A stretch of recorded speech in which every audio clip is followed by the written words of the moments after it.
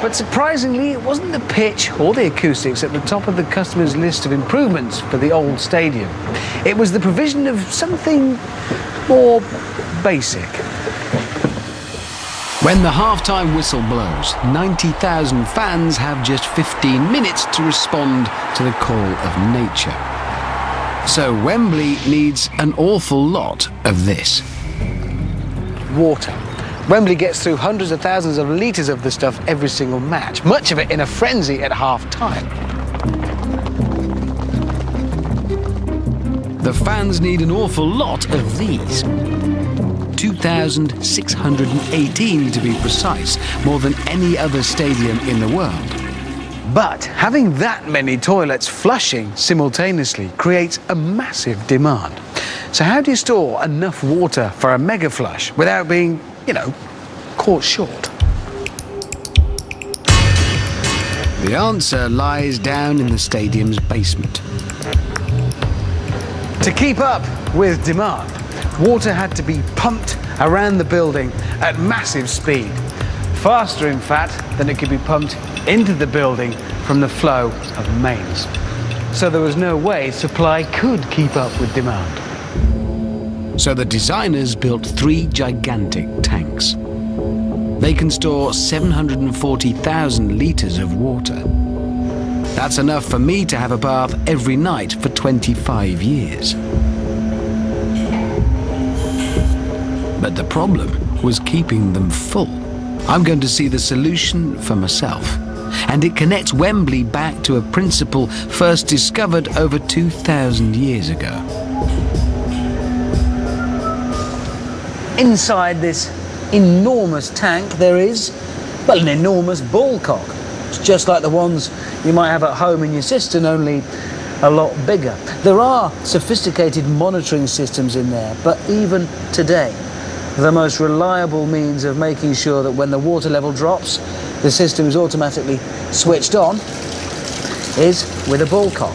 And it works, well, in exactly the same way as the one in the system at home works. There is a water flow valve here, and controlling that, off it comes this ball.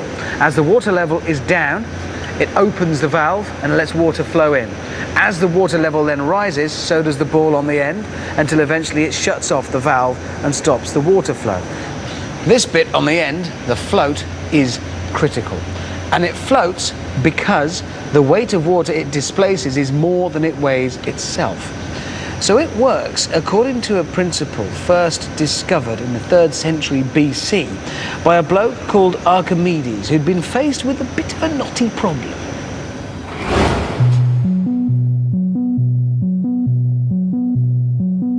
A king at the time wanted to know if his new crown was made of solid gold. Archimedes realized that the crown's volume held the answer. The crown should have the same volume as its own weight in solid gold. And the best way of finding that out? Dropping the crown in water. The crown turned out to be a fake because it had a greater volume than the gold. And I can show you how that works.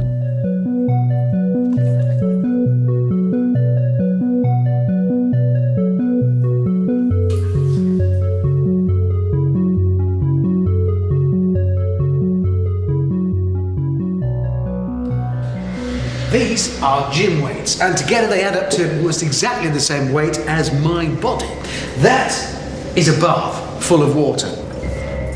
The story we all know about Archimedes involves him getting into his bath. As he got in, the water level rose. The water he was displacing was equal to his own volume.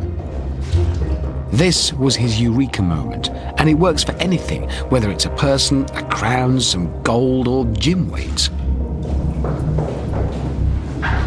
69 kilos of gym weights have displaced enough water to raise the level by about, 3 centimetres in that bath. If I were made of exactly the same stuff as the gym weights, I would displace the same amount of water and raise it by the same level. There's only one way to find out. I've always wanted to do this, so I shall. Boots off. Okay, all in the name of science, a quick bath. Displacing water, displacing more, displacing quite a lot more. I've got to get I've got to put my whole volume under the water to see how much I do displace. If it's more than the... Oh, it's already more than the gym weights. Just find out how much more. It's all to do with my volume, not my weight. Okay, so I raised it by more, so my volume is different, so I'm not made of gym weights. Obviously, in Archimedes' case, well, the legend has it, he then leapt out of the bath at this point and ran naked down the street, shouting, "Eureka!" I'm not doing that bit. But all of this has been leading us towards his great idea, his principles of buoyancy. And those principles have given me an idea. If you increase the volume of something without adding too much weight, you can make it float like a bullcock. Theoretically, if I can increase my volume and not my weight, I should be able to turn myself into a human bullcock and walk on water. These could be the answer. My football boots. They're made from polystyrene, which is, of course, very light. But they are, as you can see, really quite big. So, technically, I should float, according to Archimedes. Can I have my life jacket, please? Just not that I don't have every faith in Archimedes. I'm going to slip them on. Bearing in mind what's happening here, then, is my weight, my mass, not increasing very much, but my volume increasing by quite a lot, on account of the size of my boots. Thank you, Martin. And straight away, if my foot were just on its own in the water, it would be way too dense. I'm floating, I think. Could I have one of my special poles for walking on water? Thank you. Yeah. All I need to do now is adopt a suitably striking manly pose.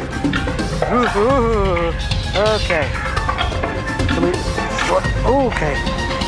Right.